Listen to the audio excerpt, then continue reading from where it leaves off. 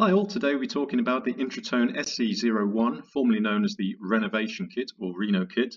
Many may already be familiar with this model, but Intratone have newly launched a one-user kit suitable for a single residential dwelling.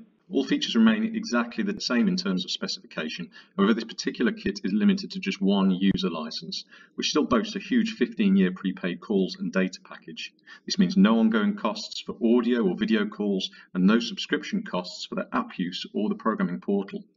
In terms of specification, it contains a backlit keypad which will allow up to 40 codes, a MyFair proximity reader, and a mobile key backup feature which enables the user to dial into the intercom to open the gate or door. The kit contains a 4G module, a central unit which houses the relay, and that 4G module comes with a 15-year prepaid contract. This allows for video calls and audio calls, so if the user was out of a service area for 4G or Wi-Fi and could not receive a video call, an audio call could still be made from the intercom to that user and they can still open the gate or door.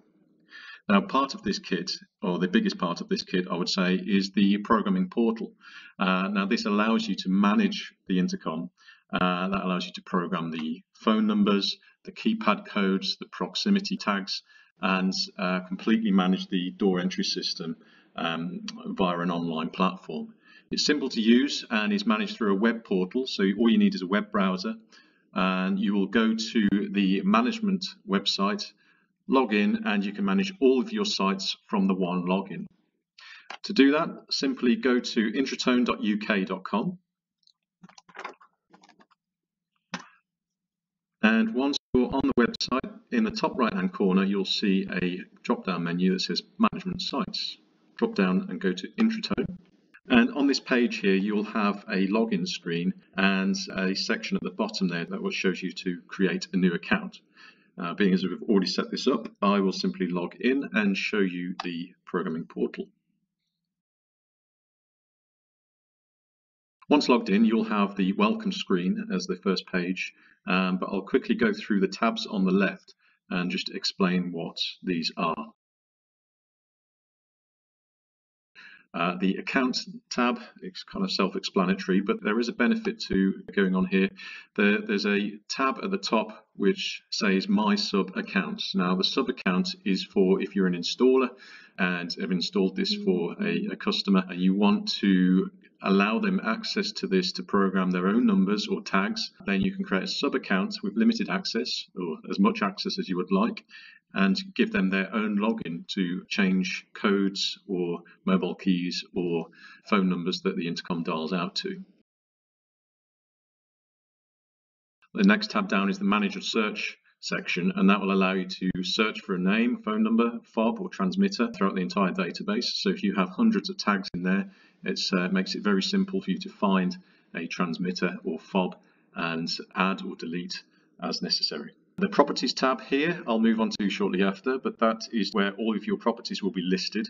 So if you have multiple sites, this is where they'll all be listed in a column. Authorizations I'll get on to shortly after, but basically this enables you to have as much access or as little access on a particular site as you would like. So if you've got multiple entrances, you can offer a tag access to all the entrances or just to one entrance if you prefer, but we'll get onto that shortly after.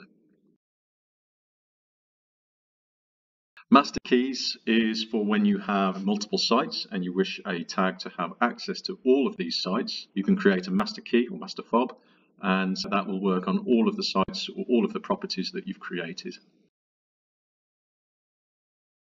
Codes is for keypad codes, so you can manage the code for each keypad, and you could designate an individual code to an individual user, and this will display when you go to the events list if they've had access at any time as well. You can go to the events list and it'll tell you which code has had access at which time. Time ranges, this is a very popular feature and can be applied to various parts of the kit. So a time range can be applied to an entrance. This will allow gates to open between certain times automatically. So you could, for instance, if it's an automatic gate entry, you could have a gate open between 8 AM and close at 5 PM. But you can also apply time ranges to things like fobs and remote controls. So if you've got a staff member or someone that you only want to have access to a property at a certain time, then you can create a time range for them to only have access to the property between 8 and 5 p.m. The next one down is programming. Now, Intratone do offer a programming tool. This is a USB tool that you can plug in. If you had 500 tags that you needed to add onto one system, it'd be useful to have this USB programmer, because it just simply means that you can go through each and every tag without having to go and use the serial number off each. It will just read the tag and enter it into the system automatically. Central units, this is to monitor the GSM modules and see if any need updating and carry out updates through. And notice boards and key safes, these are additional products from Intratone that you can purchase. A notice board will display a graphic, and now have interactive notice boards as well that you can put questionnaires out on and that kind of thing. And key safes, it's self-explanatory, is a key safe that you can program codes to, etc. Starting from the start then, so we'll go back to the welcome screen, and I'll show you how to program this intercom directly in. So the first thing first is we need to create a property. So we want to create a property, and we're going to give this property a name. I'm going to call this test Reno SC-01. Address and comment box, they're kind of non-mandatory fields, so I'll leave those blank for now. And you'll see on here you've got 3 operating modes for your property. Now, basic is for standard RF modules, really. There's not many other devices that Intratone offer that you can use the basic setup in. But simplified and full. Now, you'll see on here the simplified mode has got single building, and full has got multiple buildings. So as the icons kind of describe, simplified is if you've got one single property, then that's the one to select. If you've got multiple buildings with multiple entrances in those buildings, then that's the option you go for. The purpose between, or the main difference between these two is purely that you can add multiple buildings and manage the entrances quite easily and have them laid out in a format where you can manage them nicely on the next page. So for this instance, because it's going to be a single dwelling, single property with one user on it, we'll choose a simplified and hit save. So next page, nicely laid out. We've got the single building on the left.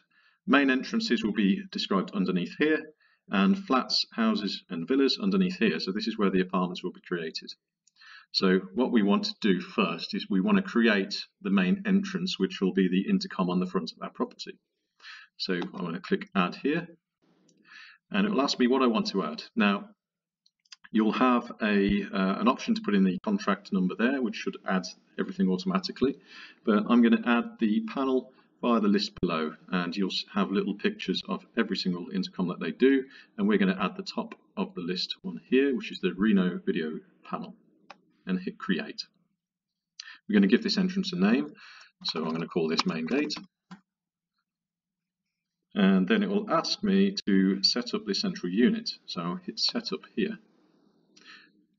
It will then ask me for the central unit type on the left from a drop down. Now the part that's included in the kit is the 03-0102.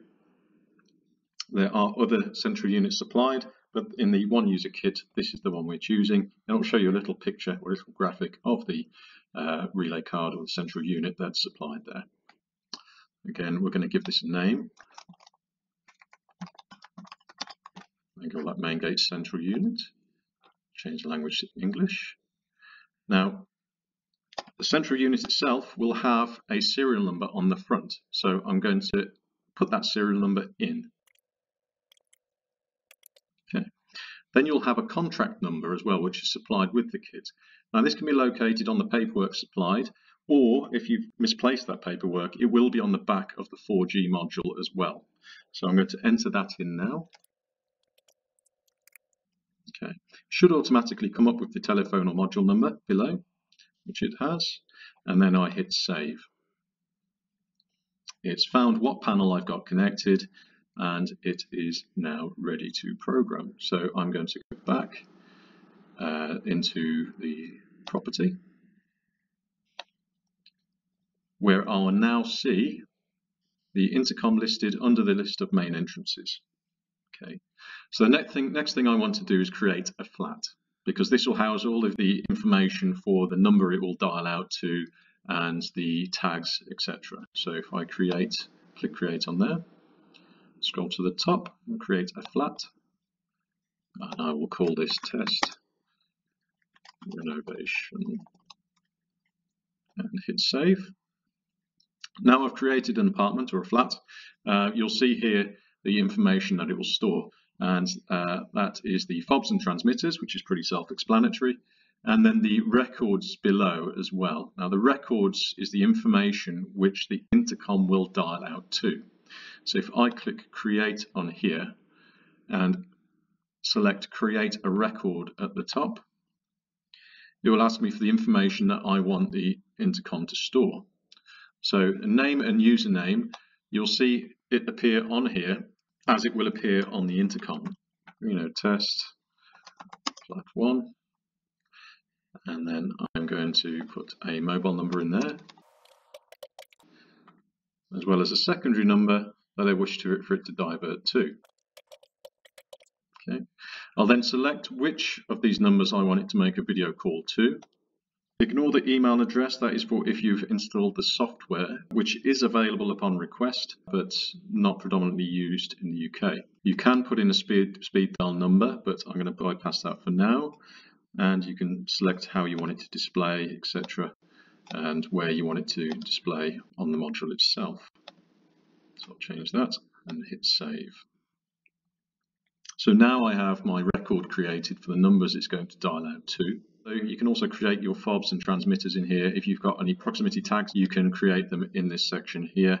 The transmitters you will not be able to do because this intercom does not have an RF module built in, but that's not to say that you can't add an RF module to the installation or to the kit. These are available. The 06-0129 is the product that you would need for that, and that has got built-in RF into its own GSM module.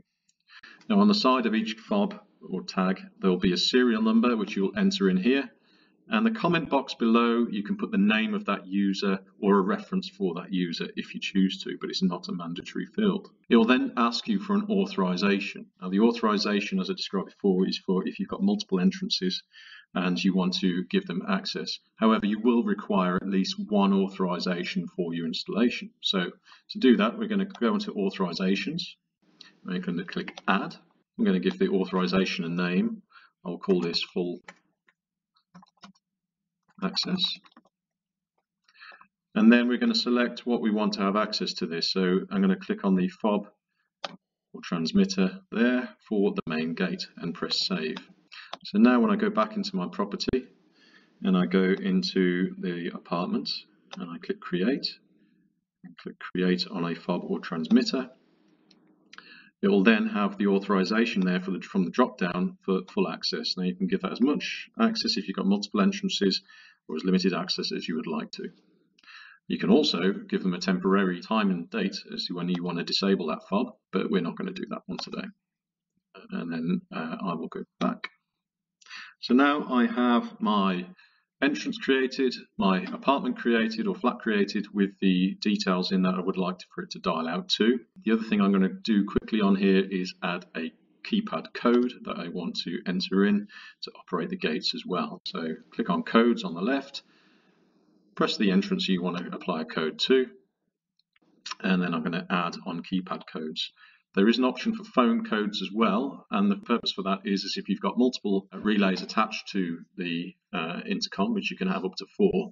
So if you've got a pedestrian gate, you can add a relay to the intercom. And the purpose for the phone codes is if someone's called you or called through the app, you'll open a keypad through the app and enter in the code, whether it be *1 for relay 1, or *2 for relay 2, or *1 for the main gate, *2 for the ped gate. But by default you don't require that, and we're just going to apply a keypad code. So code is going to be 1234 comments test. Again, you can apply a time range as to when you want this code to be active between. So if you did want to limit access to the property between certain times, you can go into the time ranges and create a time range for that code as well. Now I'll press save. Okay, so now I've got that listed there. Like I said, you can have up to 40 codes on this particular kit. Time ranges is another section here, so I'll show you quickly what you'd have to do to create a time range. So again, I'm going to call this test. I want it working all year round, and I want this for my gates to open between 8 AM and close at 5 PM. So if I go into define week, and I will select 8 AM and 5 PM. There, you can add a second time range to here as well. So if you wanted the gates to open again at 6 PM to 7 PM, you can, but I'm going to leave that blank for now. If you want this throughout the week, then you just select the little orange arrow on the right hand side and then copy it down to the next one. And I'll do that throughout them all. Now let's say I just want that Monday to Friday, but not on Saturday and Sunday. I'll just select that as 00 and 00, 12 to 12, then press save. Now you'll see back on this screen, I've got the green area selected for when that's going to be opening between and 2. And I need to select what I want to apply this time range to, which will be for main and secondary entrances. Like I said before, you can have it on keypad codes, alerts, the call button, the names displayed on the panel, and key fobs and transmitters. But for this purpose, I'm going to use this for main and secondary entrances. So the door is open within the green range, and then press save. So now I've done that, if I go back into my property and I go back into my intercom, click on the little icon of the intercom here, there's a drop down menu here that says open access period. Now from this list I can choose test, which is the one that I've created, and press save. So now this gate will open between 8 AM and 5 PM. So that's all you need to do. That's that intercom program. Now there are obviously a lot more features and functions to this that you can use to customize the installation with, but for now that's everything that I need to do. Apart from sending this update over, because this is not in complete real time, everything's saved and stored on the online portal on your login. However, now I've programmed this information to the online portal, I need to send this information over to the intercom. So to do this, the intercom will need to be powered up, completely wired and ready to go. Assuming that's done, we go to central units on the left, and it will tell you whether there is an update required if any information has changed via this little icon on the right here. So if it does require that, this little icon will be red. And when I press update, it will tell me what it's updating and how many homes it's ready for, and I press start update. When the update is going through, this icon will go yellow. When it's completed, it will go green, which should happen shortly. The 4G modules tend to update a lot quicker. If you've got just a proximity reader or an RF module which is on GPRS, because it's only using GPRS data, it may take a little bit longer, but typically 4G modules will be updating quite quick. Now, to know that the update is going through, on the 4G module itself, there are a row of 5 LEDs, which when it's receiving an update will kind of do a disco dance through, and you'll see the LEDs going up and down and flashing quite rapidly. When completed, it will go back to being a solid signal status, which will be either 1 for the lowest signal or 5 for the highest signal. And this doesn't automatically refresh, so if you wanted to check whether an update has gone through, just click central units on the left hand side and that will refresh. So that's all you need to see about the programming for this one user kit. If you have any questions or queries, please contact us at our offices, or please do visit our manuals website, manuals.easygates.co.uk, which will have plenty more information on these kits. To stay up to date with the latest in gate automation and safety, please subscribe to our YouTube channel, like us on Facebook, or follow us on Twitter. Gather the resources you need at our manual repository and shop online at easygatesdirect.co.uk.